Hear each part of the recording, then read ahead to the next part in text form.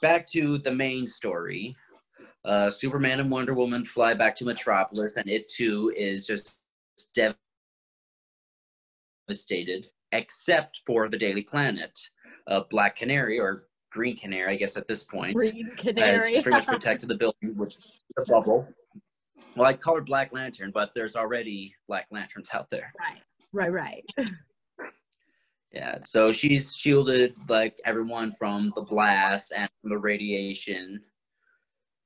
So, and then Superman hears someone calling him, and it's Lex Luthor. He's in like one of his power suits. Him and his sister are down in the room. She's like, "Oh God, now there's this guy." So he goes down to confront him, but Luthor's like, "Hey, I don't want any trouble. Just look at what happened." There's no money for Lex Luthor to make. If the whole world is zombies, zombies don't use money. Well, it's not necessarily the money that keeps Luthor going. It's his fundamental opposition to what Superman stands for. Like, if humanity comes to rely on like some otherworldly alien savior, then it will cease to evolve or progress further as a species. But at this point, it's the end of the world, and because you've read this comic and I haven't. Hmm. But at the same time, I feel like somewhere deep down I'm right, and that part of the motivation is Lex Luthor doesn't make any money if the whole world is zombies. Oh, he's already got more than enough money. He's about as rich as Bruce Wayne. He's got it stashed away. I mean, does that stop anybody? Depends on who you ask. But anyway, at this point, he's like, "Hey, I'll do whatever you want. Whatever you think is best, because I got nothing right now." And so they set to work. They disable or destroy like the different satellites around the world. They like anything that could transmit a signal of the anti-life equation. And then they start trying to round up the survivors, the small number of them that there are, because it's actually hasn't even been a day, hasn't even been like a few hours actually in story, and more like at least 3/4 of the world, if not more, is infected. So that is a losing game of Plague Inc. right there. You just keep hitting a fast forward button, and then you're like, no, why did I do that? And you try to play it at regular speed, you know, you're just like, oh man. I don't know if you've ever, it's that like app where you're like a type of disease and you kill the world. Anyway. Yeah, this one would definitely win. So, and they're starting to set up sanctuaries. Mara has, by this point, gone to Paradise Island, and she's been staying with the Amazon since her whole kingdom's been destroyed, and she's a woman, so they're not going to turn her away. And Diana goes back to Paradise Island. She's like, okay, we have to let other people here. We've got, it's literally all or nothing. So, and this is what they're supposed to do. They're supposed to protect mankind or whatever. And so what her and some of the other heroes, Superman, like some of the strong ones, they lift up parts of the ground, like underneath, and Paradise Island becomes sort of like about as large as a state, I guess. That's like the best way I can describe it.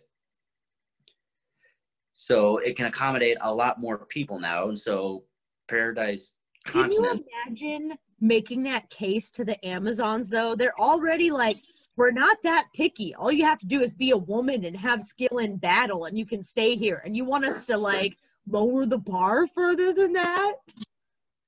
Well, at this point, there's barely anyone left on the planet. And so they've got that, and Damian Wayne, Batman now, he's got like a little bat suit on. He goes to Gotham with Green Arrow and Black Canary, and they go to find Poison Ivy, who's basically set up a sanctuary of her own. Like, she's got her vines and everything there, keeping all the infected out. And they go to her, and they're able to like negotiate with her and Ivy to allow some of the survivors to stay with her temporarily while they set up something.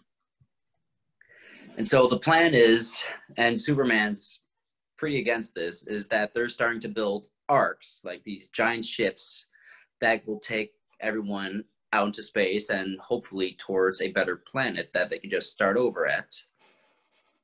And wait a minute. Superman, who's from another planet, who found refuge on our planet, is against Earthlings finding refuge on another planet?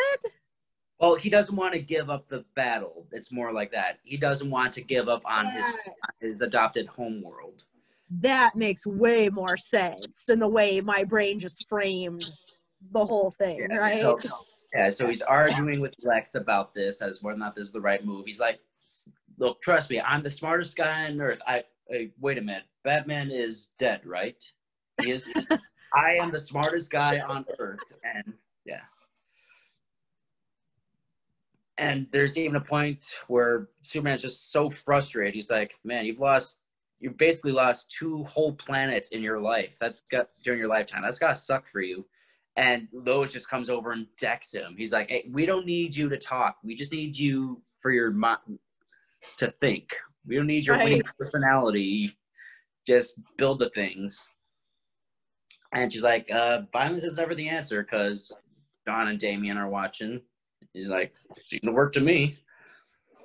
And so, like a week or so passes, and they've made progress. They've built the arcs, and they're starting to get all the survivors together so that they can go off into space. But of course, it's just a brief little respite, and more trouble arrives in the form of an infected Martian manhunter. No. Yeah, he comes to the fortress, and he just starts tearing things up. He infects the Flash. Yeah, that's something else I forgot to mention. The Flashes were the Flash and Kid Flash they had been kept hidden away. Like Batman had gotten in touch with them before contacting Superman. He's like, go hide somewhere, because if you get infected, barricade yourself, because if you're infected, super speedster bite everyone in the world. Exactly. They could bite them, they could scratch them, they could kill them, they could spread the infection at a monumental pace. And at this point, and actually, something else I forgot to mention, they were given special contact lenses so that they could use their super speed, run around, and not get infected by looking at a screen. Superman himself, ever since he figured out like what the problem was, he had switched his vision to X-ray at all times until like they had taken care of like the satellites and everything. That sounds so depressing. Can you imagine like having super speed and being able to fly way up above everybody, and all you're seeing is like a bunch of skeletons everywhere? I guess that would help keep things in perspective, though. Like, if you don't succeed, for real, everybody's just gonna be rage skeletons. Yeah, but he turns out the vision so that he doesn't see the rage skeletons, as you call them, but now he just sees basically everyone else's skeletons. So all he sees is death, no matter how he switches his vision. But anyway, like I said, at this point, Martian Manhunter is infected. He kills Lex Luthor. He flies through him. He scratches Flash, who just takes off. No.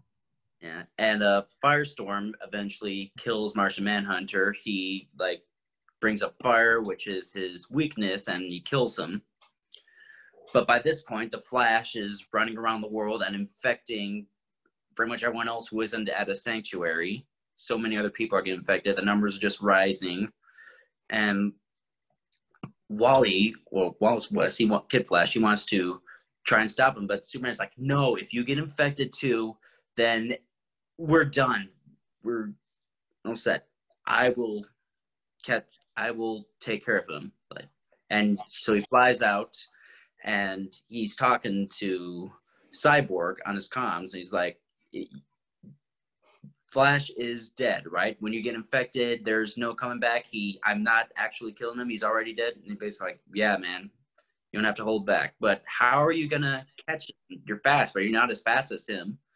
And he's like, I don't have to catch up to him. I just have to be where he's going to be. So he flies down, and he basically he stands in his path, and Flash's body like comes apart when the two meet. So it destroys his body. However, he's running so fast that two of Flash's fingers get stuck in Superman's abdomen. So he's almost knocked over. I don't think it was in the screen, but I just almost knocked over my wine glass, being like, I don't hold my own. Like, yeah. So Superman is infected now.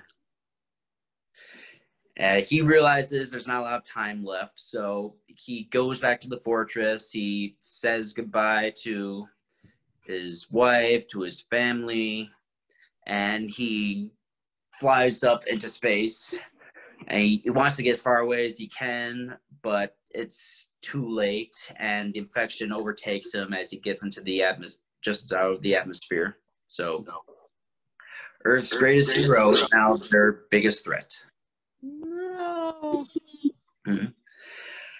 Over on Paradise Island, things aren't much better. Now, you know about like Wonder Woman's history and whatnot, right? For the most part, like how Paradise Island is separated from man's world, can't be found on a map or whatever.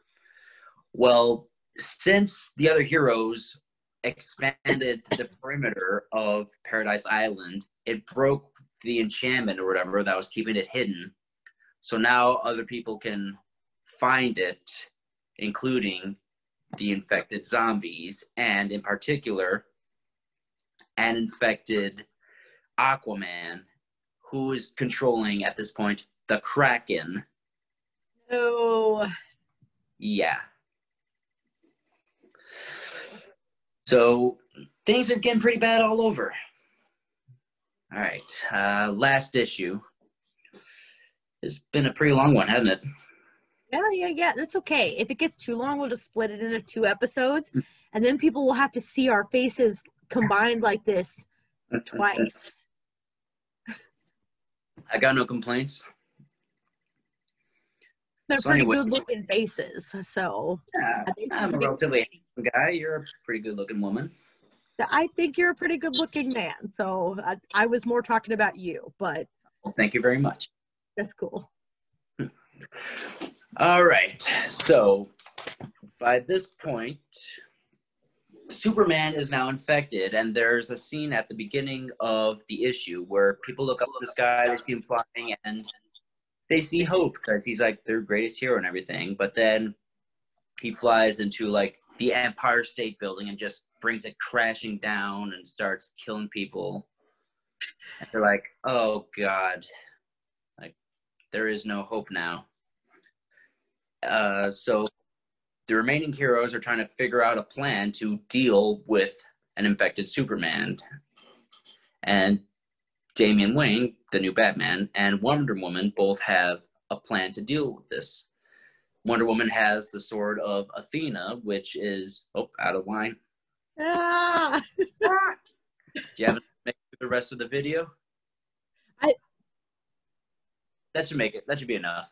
Okay. I'll slow down. Sorry.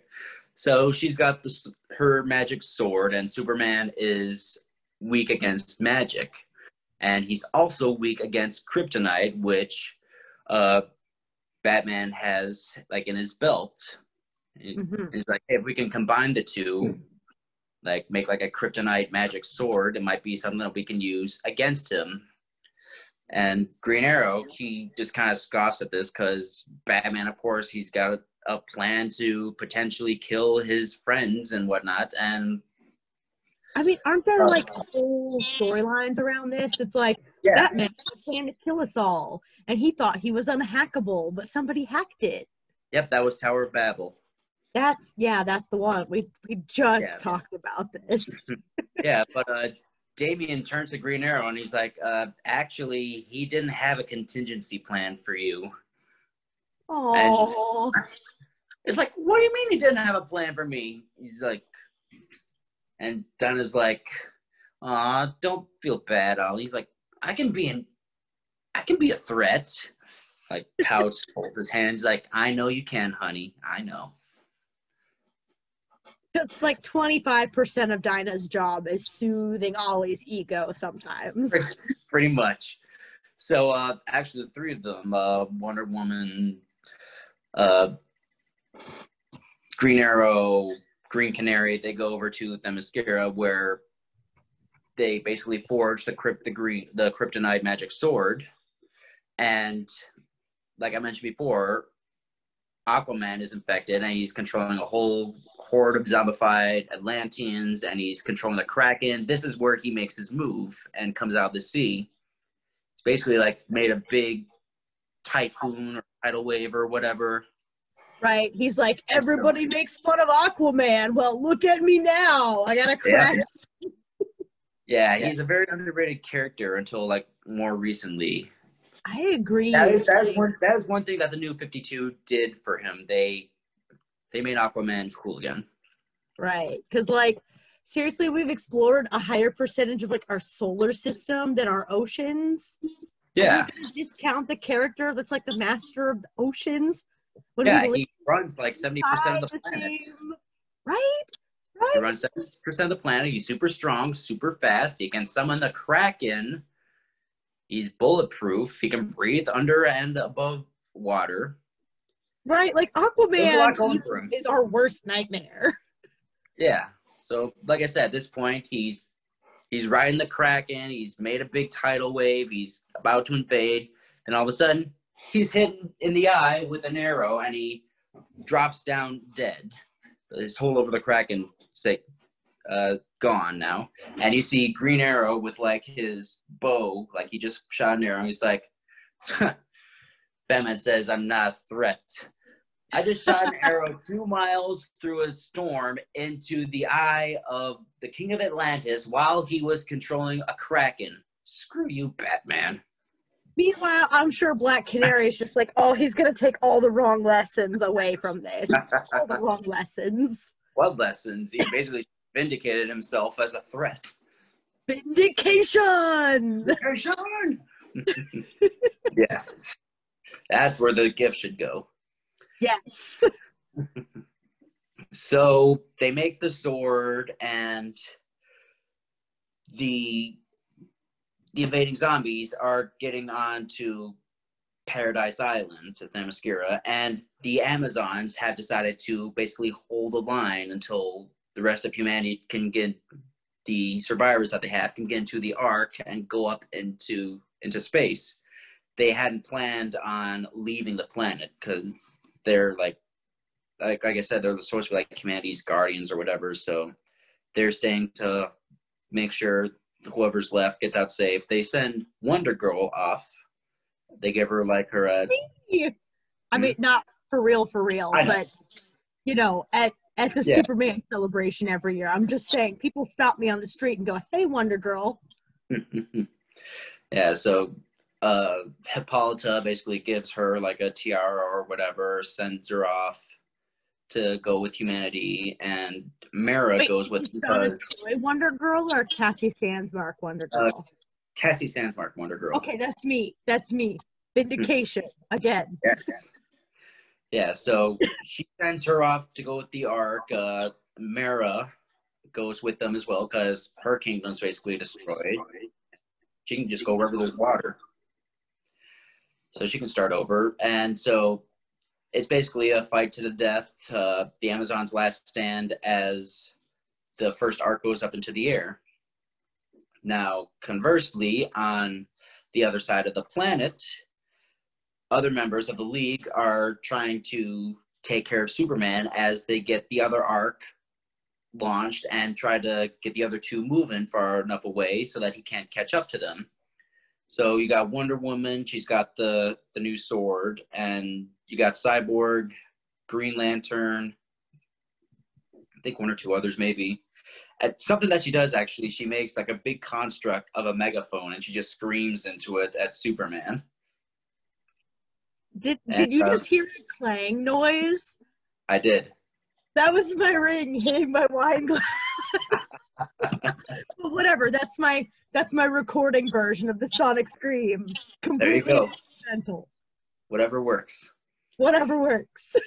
Yeah, so Wonder Woman comes in. She actually cuts off one of Superman's arms with her sword and then stabs him in the abdomen, or like through the stomach or something. But then Superman punches through Wonder Woman and pulls the sword out and flies up into space to catch up with the Arcs.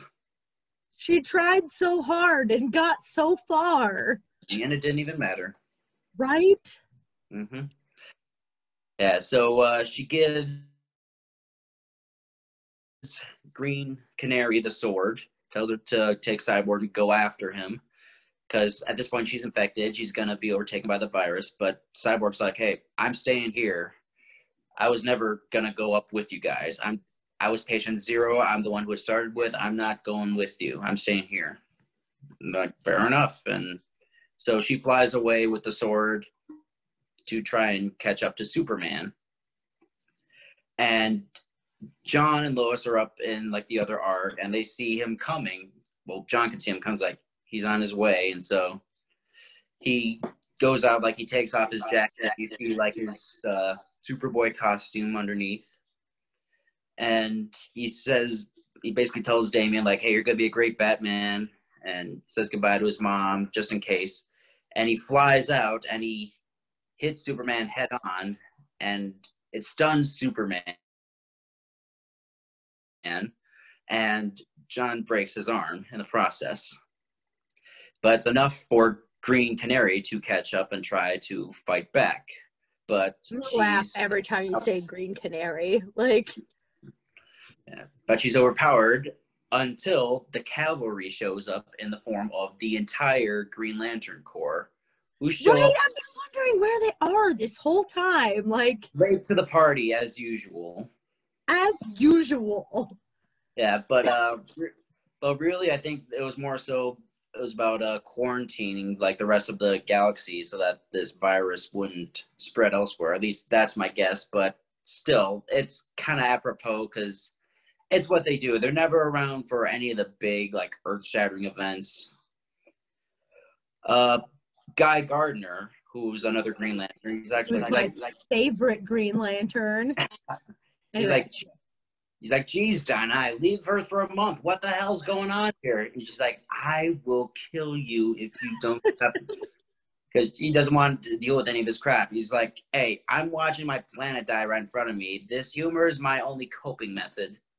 So really, this is hitting him about as hard as everyone else. Mm-hmm. But Superman realizes, like, he might be a zombie, but he can also still think a bit and basically about how to kill or how to infect as many as possible. And he knows that he's outnumbered and outgunned at this point, especially while he's missing an arm. So what he does, he flies off, the other lanterns get saved, but then stop, realizing that he's flying into the sun. And what he starts doing is absorbing its radiation, like he's feeding off of the sun and slowly changing, like he's going to change the state of the sun into like a red giant or whatever, and then eventually it'll extinguish and kill the rest of the life in that particular universe. That would make him the like DC zombie version with the most kills. It would, yeah. So yeah, they're like, he's gonna be staying there, like we'll monitor the situation, but for now we gotta get the rest of these survivors out of here. So the Green Lantern Corps escorts the Arcs out. They take John back onto the ship. Green Canary goes on, like they fly off. Back on Earth, you see Wonder Woman is infected and wrapped up in the lasso of truth. Cyborg is holding on to it. A little more wine up the nose. I think this one's just regular allergies, but if you want to take credit, you can. Red Robin's pants. I've been a bit sniffing myself. It's November. We're allowed. We're allowed. Yeah, so he's got Wonder Woman wrapped in the lasso, and she's like struggling, yelling, trying to get out. He's like, the lasso compels you to be truthful. Like, do you have a consciousness? Can you understand me? And then she stops struggling. She talks. She's like, we have a voice. So the virus or whatever, it has sentience to some extent. And he's like, is there a cure? And she says, yes, there is. And he's like, what is it? And she tries to struggle, but he tightens the lasso. He's like, what is it? And he's like, the cure is you. You are the start, you can end it. You are the alpha and the omega. Or it started with you, you can end it. And he's like, oh crap, I gotta tell everyone. But before he can do that, Wonder Woman like comes in and just decapitates him. Like he comes in, clotheslines his head off, and you see his head like sort of bounce away. Oh, that's the worst. When you're like, okay, here's the break, and then like, I'm too drunk to verbalize this, but you know, like when you think you've got the answer in the story, but then the person who has the answer can't deliver the answer. I'm sure there's a literary. He can't get the information out. Like she rips his head off and throws it away. So they don't know that there was a cure, and that the cure is Cyborg himself somehow. I'm sure they elaborate that in the sequel as well. But anyway, to wrap up the story, the rest of humanity is traveling around. They find a new planet, which they call Earth 2, which is a little reference to like to the actual Earth 2 in the multiverse or whatever. Lois Lane, that we find out, has been the one narrating, and she basically wraps up saying, hopefully we can start over and things will be better here and something like this never happens again. And that's basically it. That was DCeased. Wow, that's so much. Also, I have this much wine left. I saved it. Well, not anymore. So I'm gonna say, if I'm gonna say any more dumb stuff on this recording, we gotta make it fast. All right. Anyway, what'd you think of the story? I know I basically just summarized the key points of it, but I mean, I enjoyed it overall. It had great artwork. The characters were well written, and definitely worth a read on your own if you get a chance. If I get a chance, I will. Like, that's the thing about comics, is there's so much out there that's been so good, which again, let me be bitter about the fact that I read the like pre-soft reboot New 52 Teen Titans, because that wasted time. Yeah. But no, for DCeased, one, I'm super glad that it was so different from like the Darkest Night Black Lanterns, because I have read some of that, and you got to give me like a new perspective on all this. I just saw the recording of me and my nose is so red. Well, I'm a little further back from the screen, so I can't quite tell. Okay, good, because maybe our viewers can't see it either. So for the viewers at home, my nose is super red. Super red. But no, this is like super, super great. It's like you said this is before Black Lanterns, right? This particular story is like outside the standard continuity that they've got going on. I'm sure like in that universe or whatever, they came across Black Lanterns at one point. But this is like post-Rebirth, like I said, like 2018, 2019 generic continuity. Yeah, well, that's still super cool. And especially if it was written after, like, trying to take on like a zombie version of anything after the Black Lantern like Darkest Night event is super ambitious. And if it's halfway as good as you just narrated it to me, then I should totally read it. Definitely. I mean, I think part of it came from like the title. I mean, DCeased. Someone Right. just at DC was like, hey, DCeased, someone run with it. Yep. But I think I mean, like Tom anything. Taylor just had a story to tell, and the title just worked. Yeah. Well, Greg, thank you so much for appearing on our show again. Always happy to be here. Your willingness to get drunk and then apply your vast knowledge. We always appreciate that. Hey, anytime. We'll definitely have to do a identity crisis sometime. Right. I'm so glad. Hold on. Remember from the very beginning, if we break this into 2 episodes, then from the previous episode, how Crayley has this handy dandy.